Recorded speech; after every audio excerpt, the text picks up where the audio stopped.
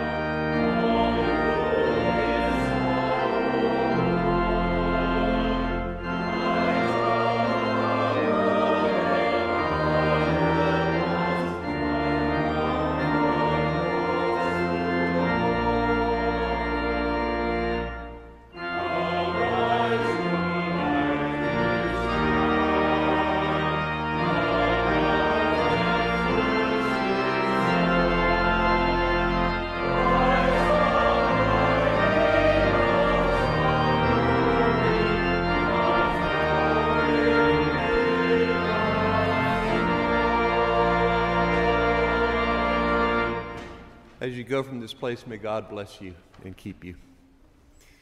May God's face shine upon you and be gracious to you.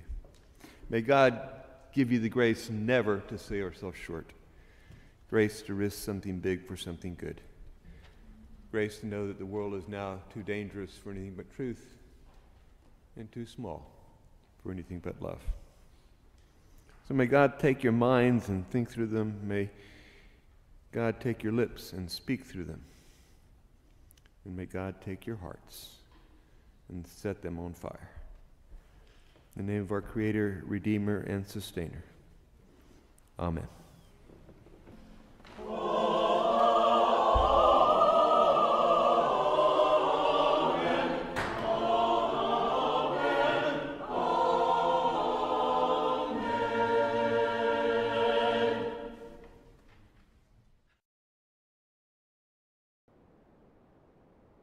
And now let us pray together, remembering the Spirit is always with us. Holy God, light of all nations, shine on us today. Open us to your renewing Spirit. Guide us that this time together might open our hearts, our minds, and our lives. Help us that we might be ambassadors of hope wherever we go. Inspire us that we might share the love of Jesus through our words and our actions. In faith we pray. Amen. And now we join our hearts and minds together in prayer, deepening and strengthening the ties that make us Christ's community, uniting ourselves with Christians throughout time and across the world. Let us pray. Holy and gracious God, we come today in gratitude and thanksgiving for all of the blessings of our lives. We thank you for friends and family, for community and our parish, and all the ways you provide for and connect us one to another. We thank you for the gentle reminders in our lives that you are with us each and every day. Help us open our eyes to the miracles that surround us, the kindness, goodness, compassion, and hope that are present if we will only look at the world with your eyes. Guide and inspire us that we might see you in the presence of every person we meet, friends, family, strangers, those we believe are our enemies, and in our own faces. Help us remember and truly believe in our hearts and souls that there is no one you do not love. Remind us of the ties that bind us together as your people and your beloved creation. We give thanks for our congregations and our parish and all of the ways you bring us together to learn and grow as your people.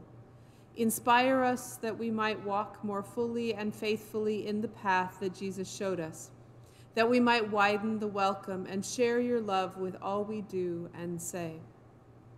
Be with those who stand in harm's way in our name, soldiers, sailors, firefighters, police officers, and first responders. Keep them safe as they do their work. Be with all the veterans and all who have served, and particularly with Kelsey Hoyman as she is deployed with the Air Force. Be with all those who provide for us, whose work is so often unseen and taken for granted. Be with those who provide what we need, the goods and services we depend on. With those who work to make sure we have food, shelter, utilities, social services, and more.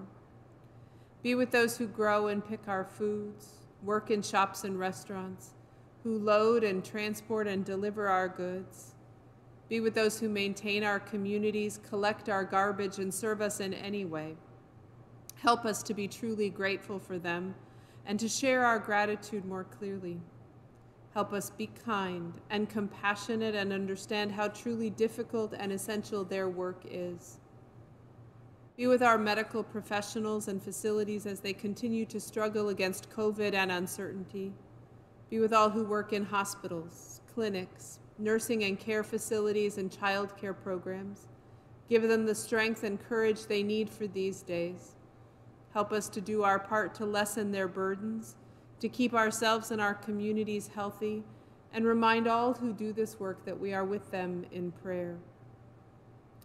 Be with all who are in government on any level, those entrusted with the sacred work of leading our communities and the world. Inspire them to do what is just and what is right, not just for us, but for all your children and for all creation. Encourage and inspire our teachers and students, administrators and aides, and all of their families. Give them all they need to learn and grow together, that our communities might be strong. Help us to open our hearts to all those seeking places to live in safety and hope. Be with those who are resettling here in the United States as refugees from Afghanistan and Haiti and everywhere. Remind us that almost all of our ancestors came to this place as refugees and immigrants, and that your own son would be a refugee, fleeing to Egypt for safety in the early days of his life. Be with, O God, all who struggle in body, mind, and spirit, particularly those recovering from surgery and hospitalizations, all those dealing with the particular challenges of cancer and its treatments, those who are struggling with their mental health and the difficulties of receiving help, those who struggle with addiction, those who are living with COVID and its long-term effects, and all in need of your healing grace. Grant to all in need your healing, your grace, and your love, and remind all who struggle that we are with them.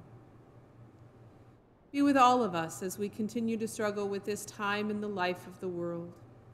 In all of the uncertainty of life, help us to trust that you are with us, that you are guiding and encouraging us, that you are giving us the courage and the strength we need for this moment and for all that is ahead. Comfort all who mourn and grieve, O God. Strengthen us if the loss is new or many years old, and help us to trust in your promise through Jesus of life everlasting. Be with all the places in this world you love so very much that are dealing with natural disasters, fires, floods, and more, and all the places that are dealing with war, violence, and disease. Be with the people of Colorado dealing with such devastating fires, with Indonesia and other places recovering from devastating flooding, and all the places that need your help as they clean up and rebuild. Be with Afghanistan, Haiti, Tunisia, Myanmar, Syria, Tigray, the Sudan, the Congo, Palestine, Israel, and all the places where your people struggle for freedom and for peace. Be with the families of the missing and murdered Indigenous women across the country. Help us as we learn about the reality of our shared history, particularly the history of slavery and residential schools. Help us listen and act that we might find a way forward, that we might create a world that honors the dignity of all people. Be with all who are victims of violence, sexism, racism, and all the interconnected isms that cause hatred and discrimination. Inspire us and give us hope that we might create a new way forward, a path that recognizes you in all people and all creation. Help us to challenge all that causes us to be divided. Guide us that we might ask ourselves the questions and take the actions necessary to do our part to build up your kingdom of grace and abundance for all. Renew our hope, strengthen our faith, deepen our patience, and inspire our hearts, O God. Give us the strength we need for whatever lies ahead. And together, in hope, we pray the words that Jesus would one day teach his first disciples, saying together, Our Father, who art in heaven, hallowed be thy name. Thy kingdom come, thy will be done, on earth as it is in heaven.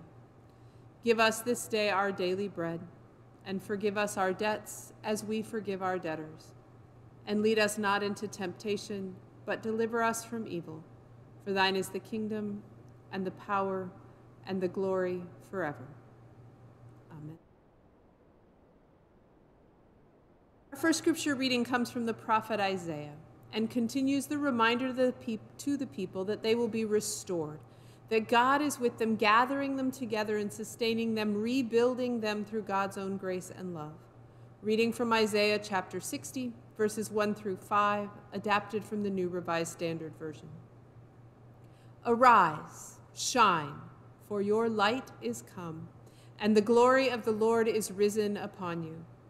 For darkness shall cover the earth, and thick darkness the peoples. But the Lord will arise upon you, and God's glory will appear over you.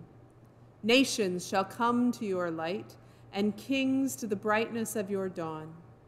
Lift up your eyes and look around. They all gather together. They come to you. Your sons shall come from far away, and your daughters shall be carried on their nurses' arms. Then you shall see and be radiant. Your heart shall thrill and rejoice, because the abundance of the sea shall be brought to you. The wealth of the nations shall come to you. Our next hymn, As with Gladness Those of Old, is set to the familiar tune of For the Beauty of the Earth. This hymn reminds us of the Magi following the star, bearing their gifts to the newborn Jesus, and prays that we might follow in the narrow way, even without a star in the sky to guide us.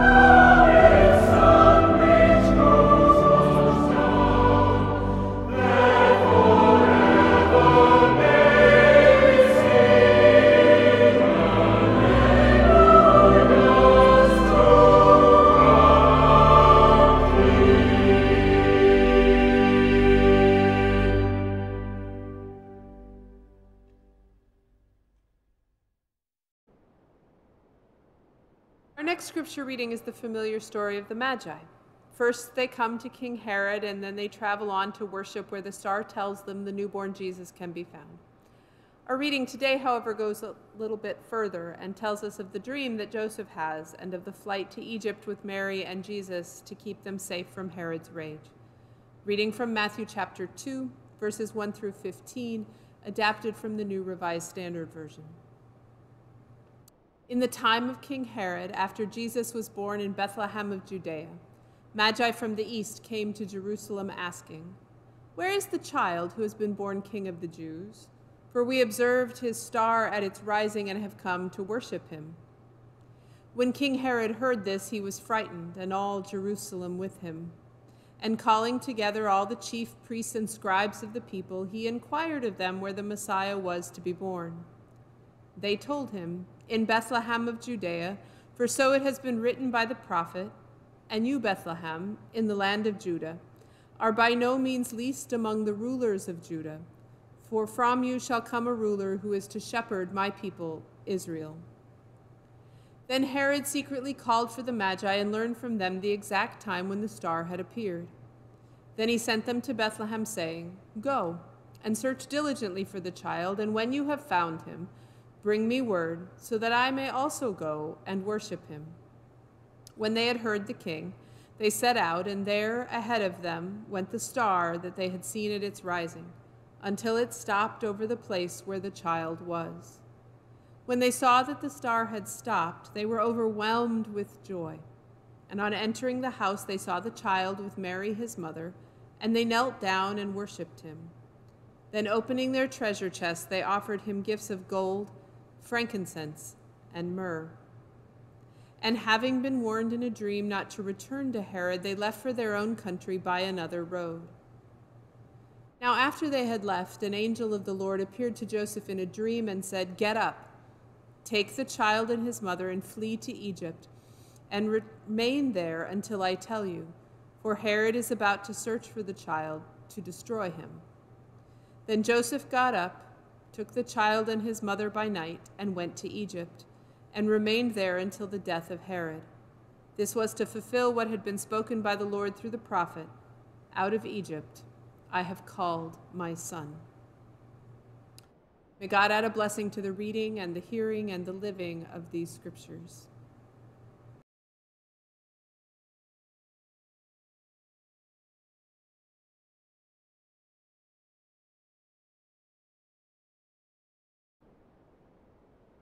In the book of Genesis, Joseph, son of Jacob, has a gift, the gift of interpreting dreams. His older brothers, irritated with his flaunting of the gift, convinced that he's trying to take the inheritance that is rightly theirs, throw him into a pit, and then eventually sell him into slavery in Egypt. Only there, with the humility the experience of slavery must have brought him, does Joseph learn to use his skills at interpreting dreams more skillfully, more tactfully.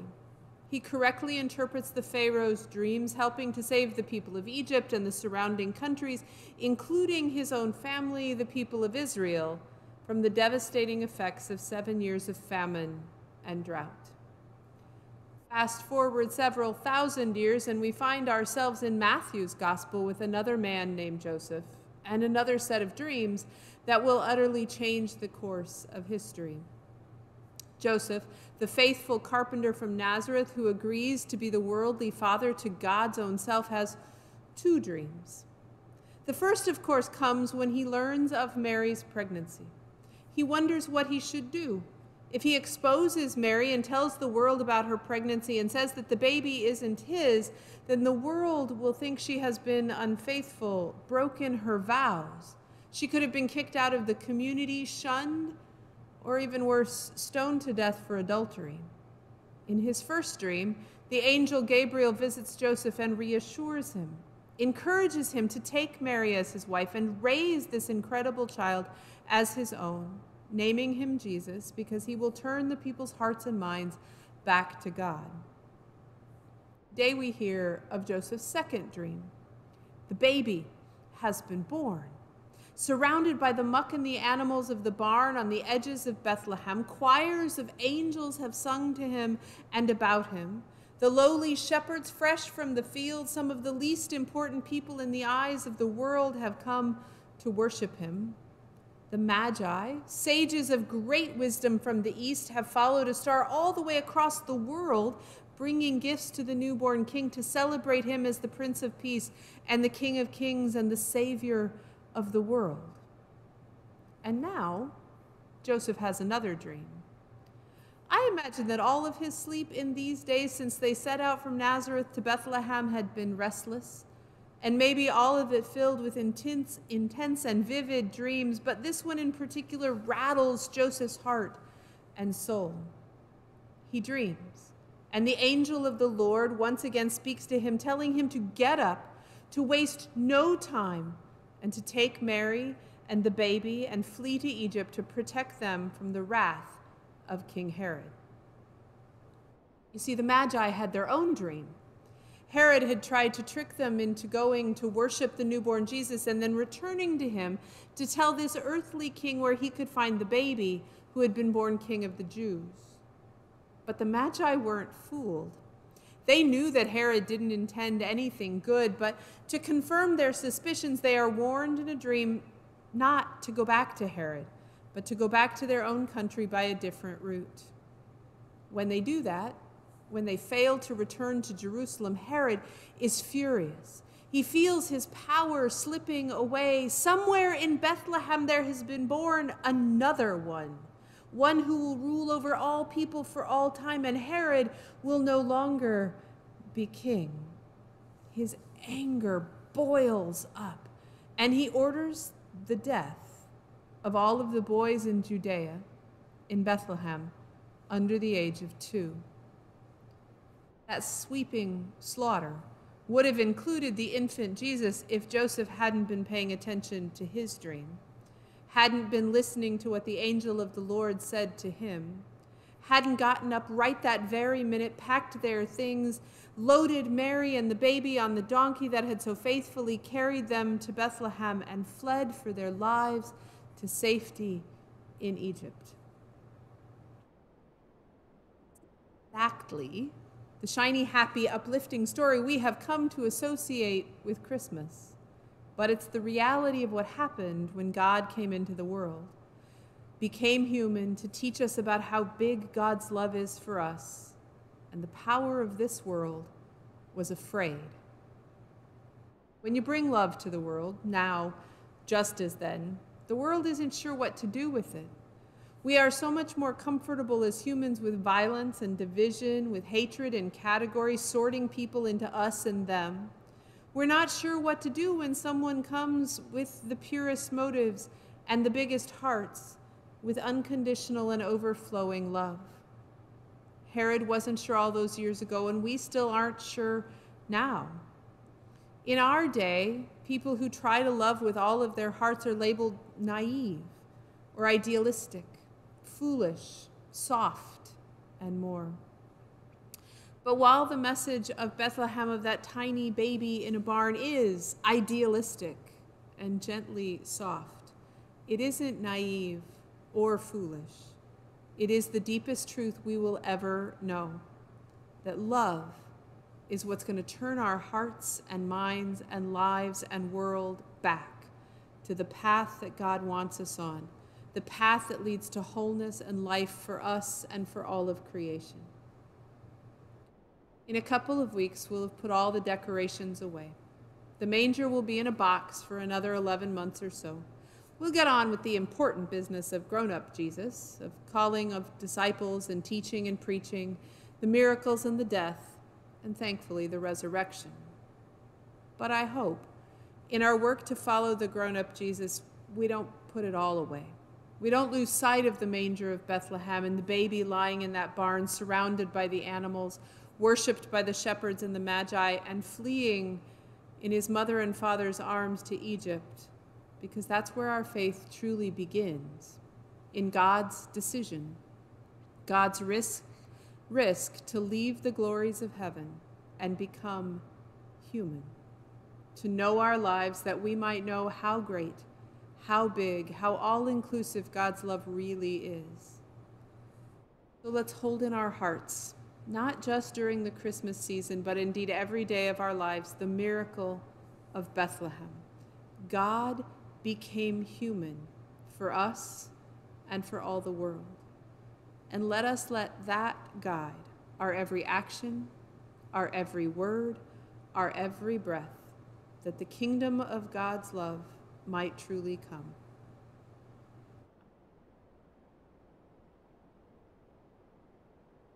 We come now to a time of confession, because we know that we need God's healing love to fill us and give us the courage to truly follow in the footsteps of Jesus. We come in humility and faith, trusting in God's grace that will receive us, forgive us, and offer us another chance to continue the work that Jesus began. Let us pray. Gracious God, we confess to you and to ourselves what seems always with us. In our hearts and lives, there are broken places that never seem to mend, and empty places that always seem to ache. Too often we forget your promises and your presence in our lives. We live in the illusion that we are in control of our lives. We ignore the pain of those around us and do not treat everyone with the compassion and kindness you desire from us. God of love, forgive us. Invite us back to you that we might turn our lives around. Help us to follow in the good and faithful path that Jesus showed us. Help us to depend on you and on one another. In hope and faith we pray. Amen. And now, in a time of silence, we bring our own personal concerns to God's forgiving grace.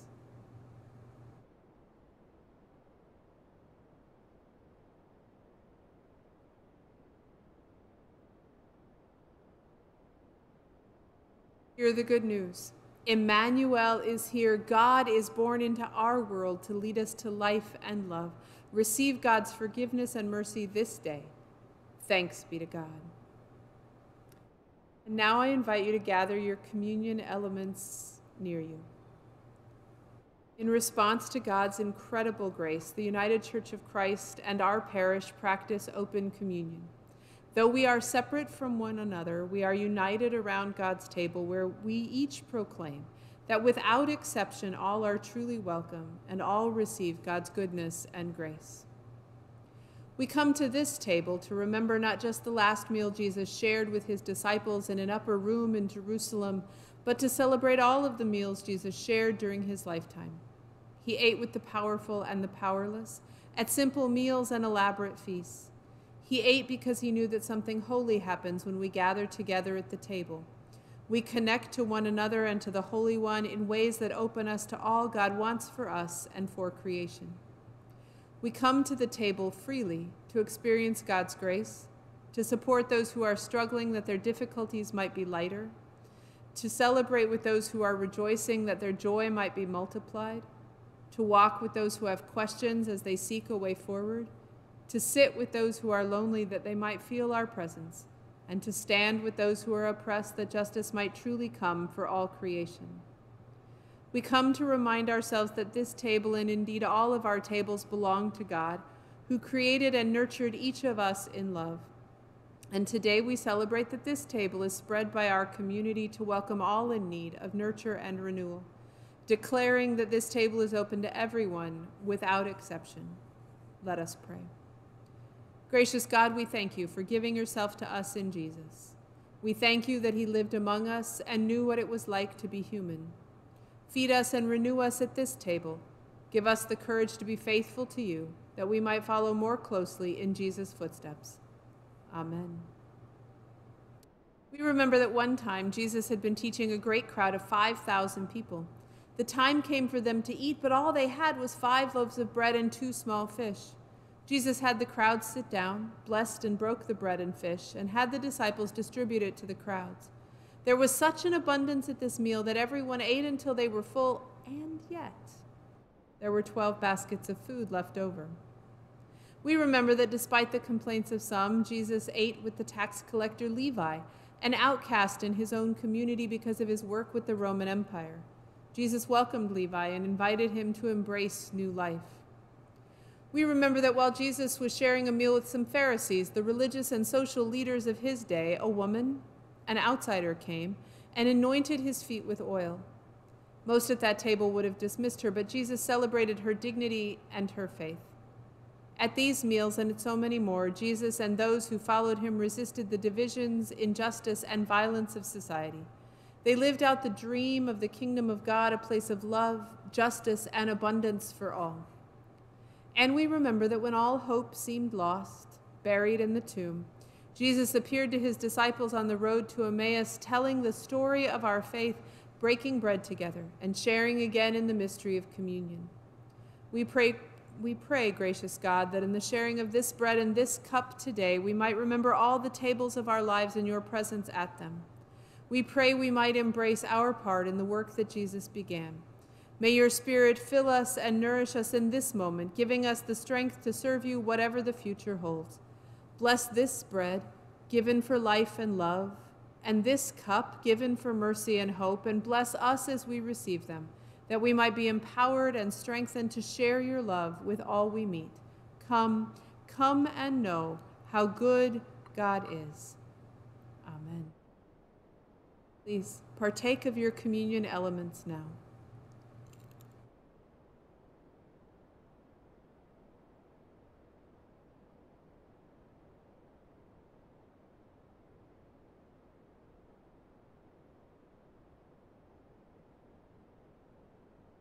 And now, having shared in worship together, let us pray in thanksgiving for all God's blessings in our lives. Holy One, Creator of all things, we give thanks for your gathering us together. We thank you for the inspiration of your word, for the presence of your Spirit, and for your love which surrounds us through all our lives. As the Magi brought their gifts to the infant Jesus, we pray you would bless all that we bring, our gifts, our time, and our talents, and use them to nurture the love and peace our world so desperately needs. Inspire us that we might live out our faith, sharing your hope with all we say and do. In Jesus' name we pray. Amen. Our last hymn, Go Tell It on the Mountain, comes to us from the tradition of African American spirituals, inviting everyone to share the great good news of Jesus' birth.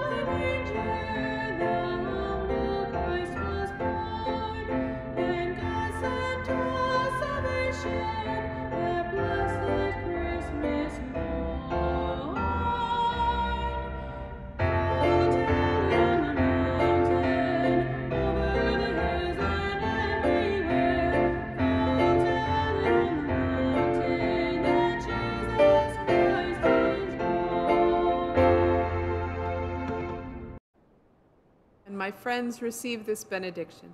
May you know the miracle of Emmanuel, God always with us. And may God's great love, Jesus' presence, and the Spirit's guidance be with you today and always.